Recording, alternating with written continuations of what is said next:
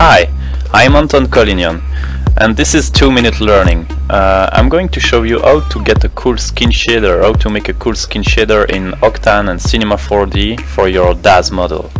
So I'm just going to export my DAZ model as FBX to have a proper material set. And this is my export settings. Break it dance, motherfuckers!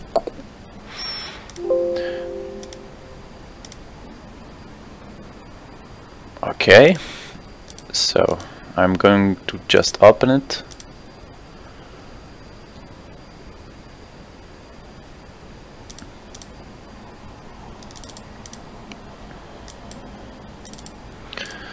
Okay, so you have your DAZ model inside Cinema 4D.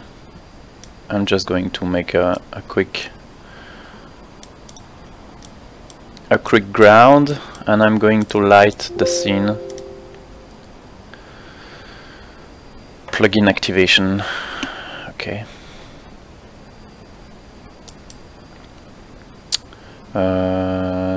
Live viewer. Now, first off, I'm going to convert all these materials in the Octane format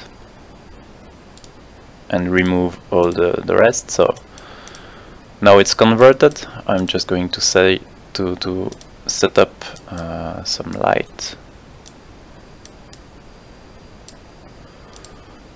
Right.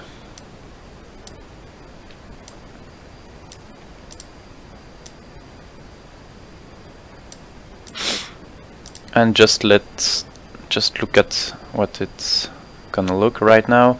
So this is the really basic skin, you know. So there is no SSS, you know, subsurface scattering. And yeah, so what you're gonna do from here is to just open LiveDB.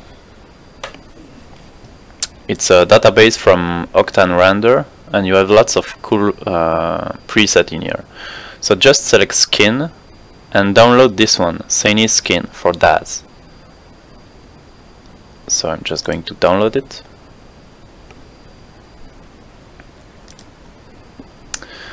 Once it's downloaded, you have this skin material, mixed material, sorry, and all you have to do is to drag and drop the DAZ material into this new material. Okay, so I'm going to take the face and I'm going to replace with the first slot, right?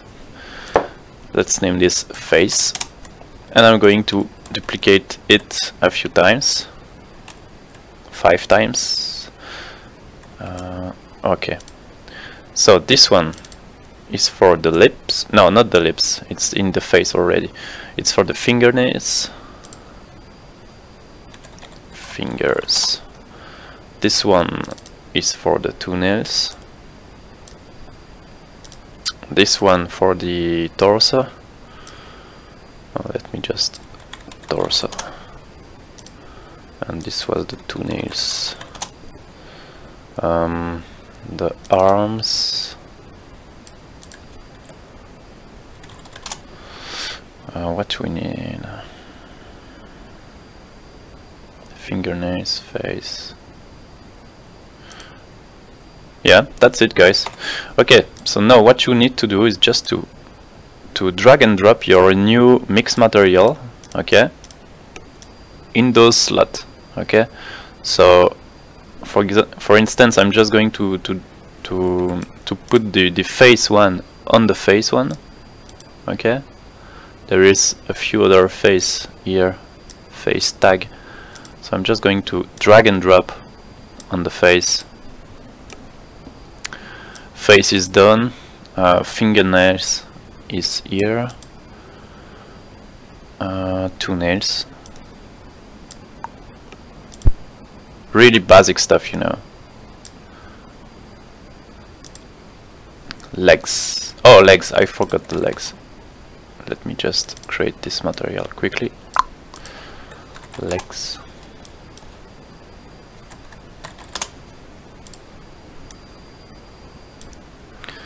The legs and the arms.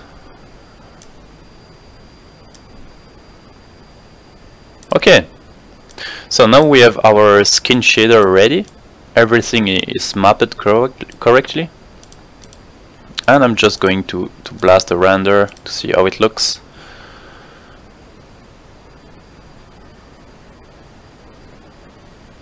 Oh yeah, and don't forget to set it as either diffuse, so you have some diffuse information, or path tracing, so you have all the information in it.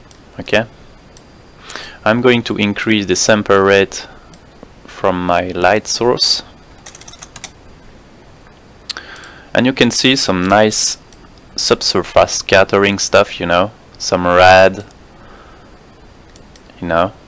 And yeah, that's it, guys. Really easy stuff.